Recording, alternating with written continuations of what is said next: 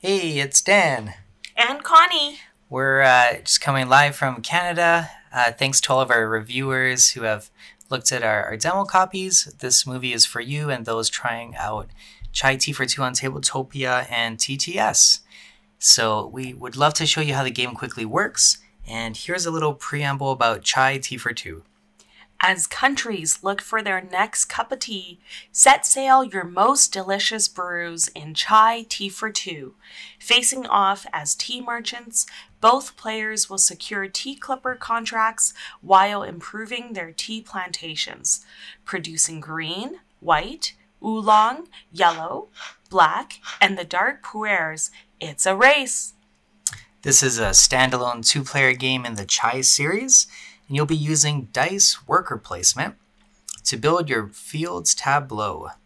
We'll be navigating tea through different production steps with 5 unique action boards, just at the top.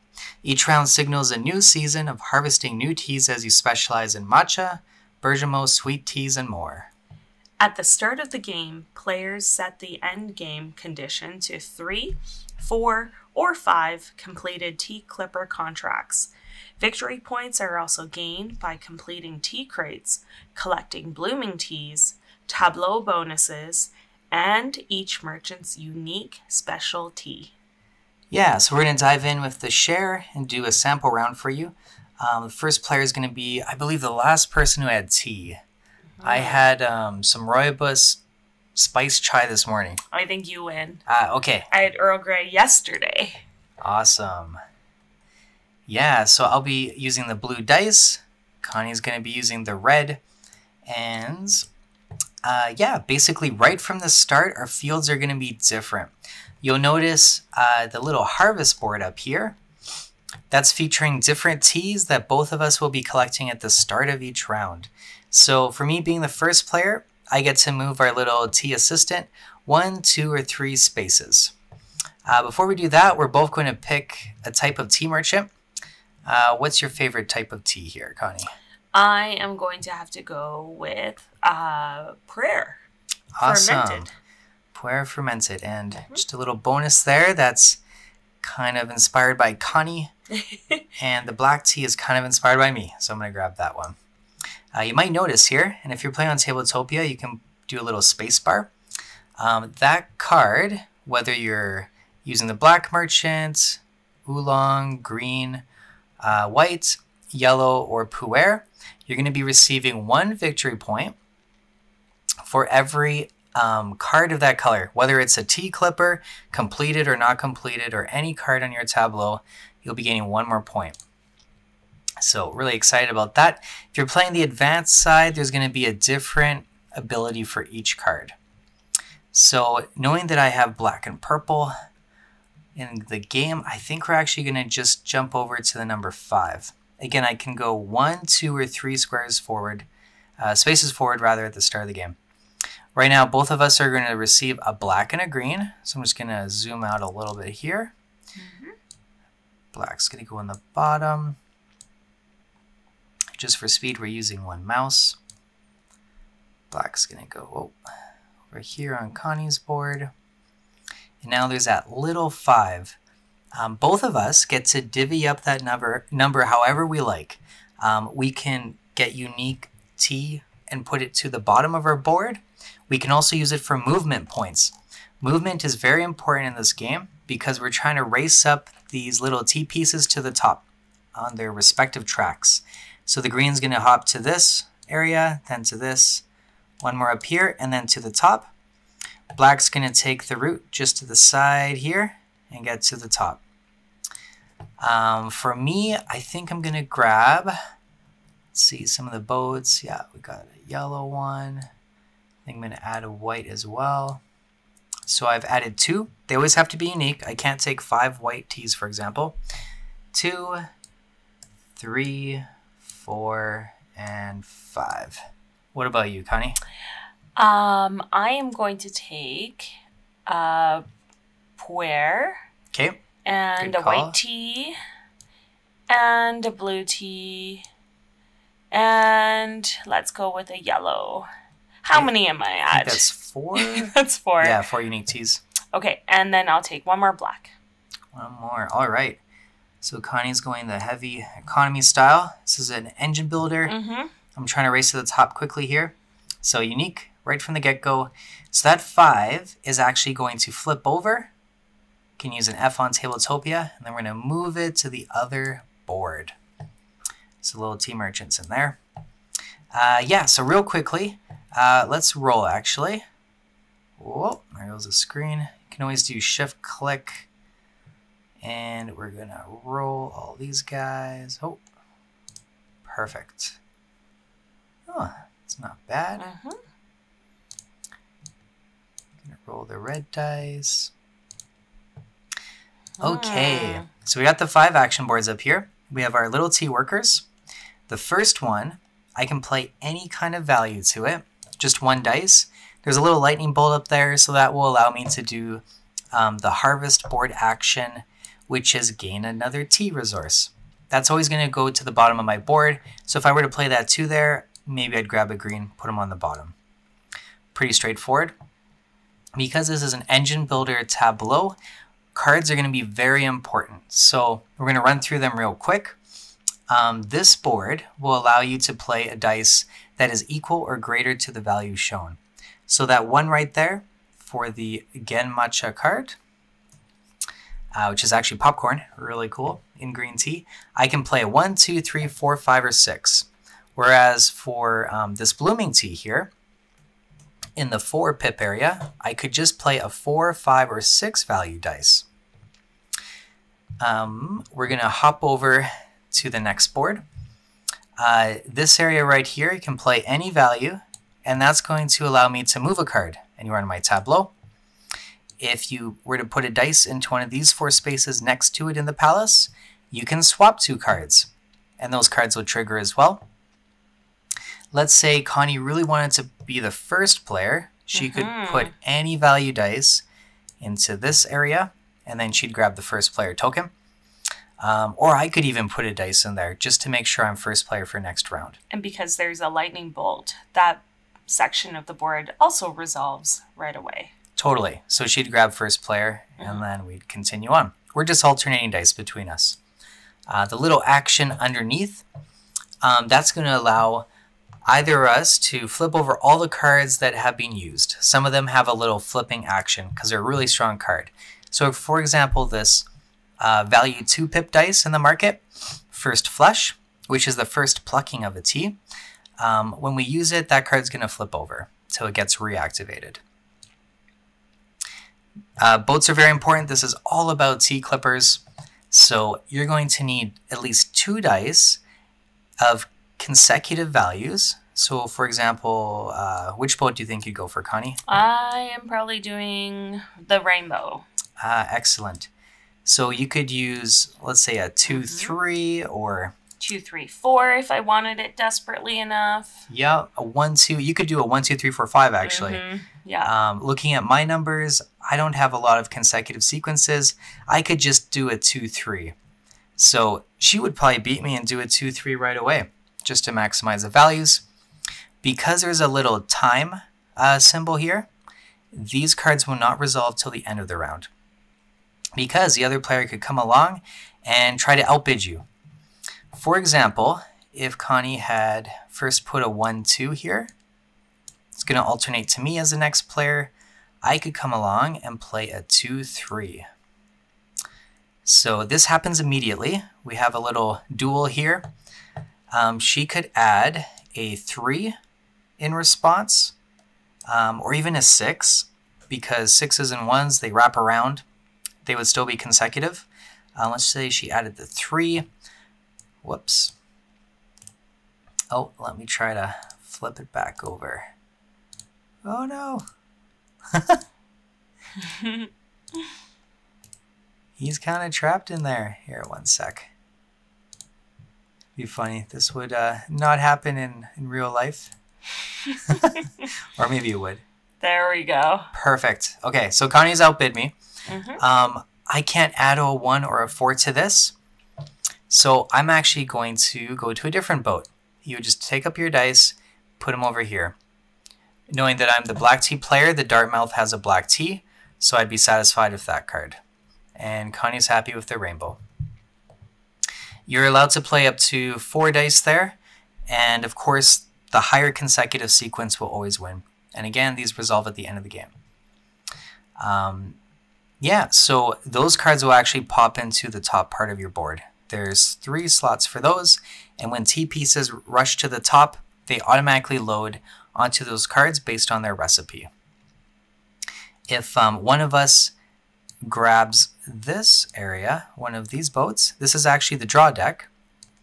So in this case, Connie would look at the top 3 cards and pick one of them, returning the other 2 to the deck. That's also the case for the market. If you win the right to grab one of these cards, which happens right away, you're going to look at the top 3 cards and then grab one of them. Okay, we're going to go to the tea production board. So we're going to be placing dice of the same sequence or type. So the person who, at the end of the round, because it also has a little time hourglass there, who has the highest sequence, or sorry, not sequence, set of dice that are the same, they're going to get 5 movement points going up the board. So right now he's got 3 of my 4s. Whereas if we take a look at his dice, oh, he actually can't make any right now. I can't, yeah. Let's say I had the 2 6s though. Yeah. If you had the 2 6s, I would actually have a higher value because what would matter would be the number of dice over the pips on the dice. Totally. Let's say Connie had played 2 4s beforehand, and then I played 2 6s. She would immediately get bumped to the second row, and the game would continue, but she is able to add more dice in the future. So let's say it came down to her last dice, and she added 1 more, then those 3 dice would go to the top. Out again. Yep.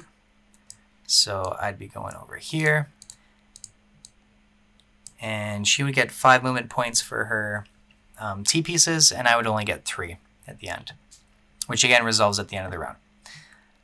Yeah, going back to the cards real quick. The Genmatcha, if we were to buy that, let's say it was my turn right now, I'm going to grab that card and add it to my tableau. You can play a card anywhere you want on the outside, just not at the top, because that's where the ships go. So there's 1, 2, 3, 4 going down that side, 4 on the other side, and 3 on the bottom. So there's 11 slots for these cards. So if I were to get that Genmatcha card, also noting that it has a victory point symbol, just that little cup there with the 1. I'll get 1 point at the end. I would place it adjacent to where I have a green T because it will now bump it up. Even if I had 10 green T tokens in that rectangle, they would all bump up to the next level. And that's automatic and immediate. Yep. So if I had another green card down here and another one on the bottom, and I were to get another green T piece, it would jump all the way to the top, kind of like a chain reaction. Let's see here. Connie is going to grab the 3. So that's a fermentation card. It's pretty good for my ship that I want to. And then, where are you going to put that one? I'm going to put it at the bottom. Okay. Actually, we could even put it down here. Ooh. Stylish. There we go. Right. So this one's kind of like a transformation card. It's going to change the Pu'er fermented into the Oolong blues, and it's going to change the Oolong blues into the Pu'er purples. So in this case, the blue's turning into a purple, purple into a blue, they both bump up because they were both on the card there. Now if Connie were to move that card, let's say right here, move a card. I'll put it on the blue. Oh, right, because you're getting the purple ship. So we go here. That's going to change into a purple. And it's going to bump up. Right, into there. That's about as complicated as the cards go. There's a couple more. We have First Flush, which we alluded to before. It has the symbol that it needs to be flipped over when used. So I think Connie also has a lot of T tokens at the bottom. So let's say she grabbed that one, added it down here. Mm-hmm. Now that green's going to bump up. Yep. My blacks are going to bump up. Yeah, that'd be a very powerful very move. powerful one. Yeah. So that card's going to flip over until she flips it over again. And that would trigger all of those special cards to flip over and be reused. Which I can't do on this turn because I have no more dice. Right. I guess on a future turn you could even, let's say, swap these two cards. That's an action in the palace. And then you could flip over that card and it would immediately trigger those blacks to go up. And then that card would actually flip over again because it's being used. So you can never mess up a card just by looking at your board. If there is a card that is adjacent to something that can move, it automatically bumps up. Let's see here. We have the Blooming Tea. We love Sushi Go, so we had to throw in set collection. In this case, if you had 3 Blooming Teas on your board, they don't do anything, but they give you points. If you had 3 of them, you would receive 6. Mm-hmm. If you had 5, you would have 10 plus 2, so you'd have 12. And any further one, an additional 2, of course. So there's a good, I believe, 6 in the deck of those. Mm-hmm.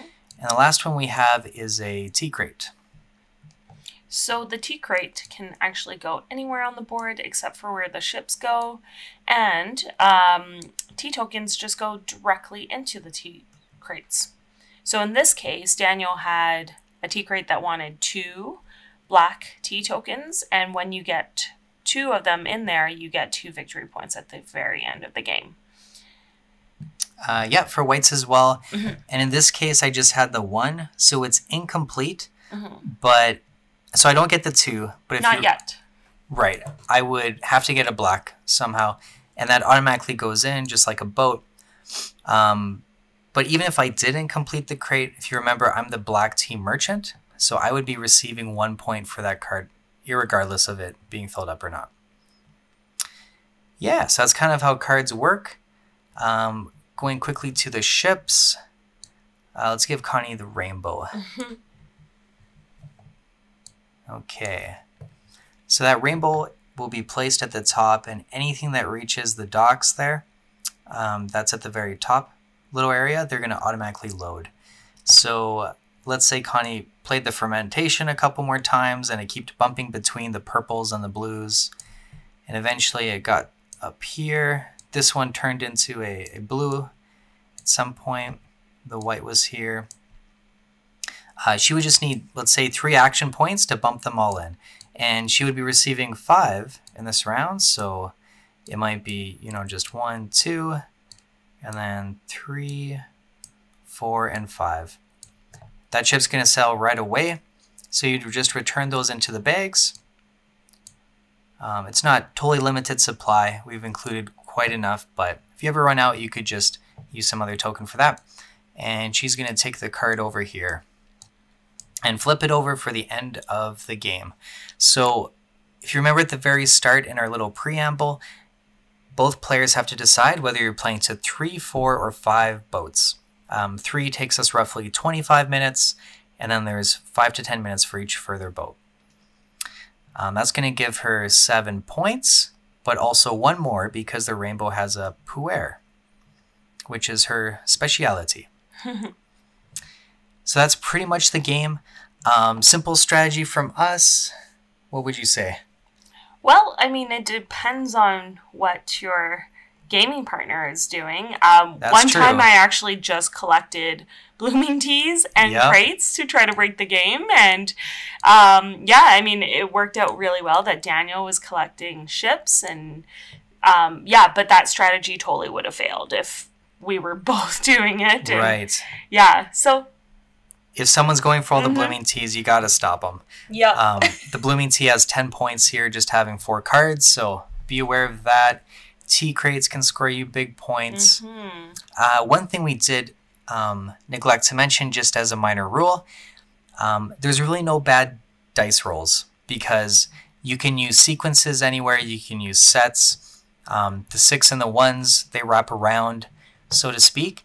But if you really want to change your die, like let's say I really wanted those 5 movement points at the end of the round, I could change that 4 into a 6 by just tossing out tea leaves. Each leaf that you toss out, you can go plus or minus on your die. So I would get rid of my white to bump them up to a 5, and then from a 5 to a 6 by removing the green. So let's see if we can set it to a 6. Perfect. So in this case, I would take my newly minted 6 die, plant it over here to Connie's surprise. Or maybe she thought of it all along. And now he gets the 5 movement points, and I only get the 3. Yes, but at the massive expense of tossing 2 tea leaves. So there are little surprises that you can put into there. And just a friendly reminder, if you're short some kind of tea piece that you really need, like in my case, I only had the 1 black, but if I really wanted the other black to complete that crate, I would have put an additional die into the harvest area so that I could grab 1 more black token, and that would automatically hop into there. So try to chain different things. For example, Connie would have had an amazing pu'er cycle going on. Like just looking over here, there's a pu'er cake card. That would have been pretty epic. Let's say she had it on the bottom. It would have bumped up my pu'ers by 2 spaces or 2 movements. Totally, yeah. So the 1 purple piece would immediately, upon the start of a round or Connie getting it, would jump up 2, and then she could just use the fermentation and other pieces to get it going. Note that the pu'er cakes also requires the card to flip over, just because it's a little more powerful. Doesn't have an extra VP, but again, Connie is that purple pu'er player, so she'll receive 1 point for the card. And that's pretty much it. Yeah, we like to play to about 4 ships. 5 is the long haul, but still enjoyable. And yeah, make sure to drink some tea while playing. Yeah. And that's it for us. If you have any questions, shoot us an email at reviewers@steepgames.com. And totally looking forward to seeing other people play, whether it's on Tabletopia or YouTube. All right, have a great day. And enjoy. Bye for now.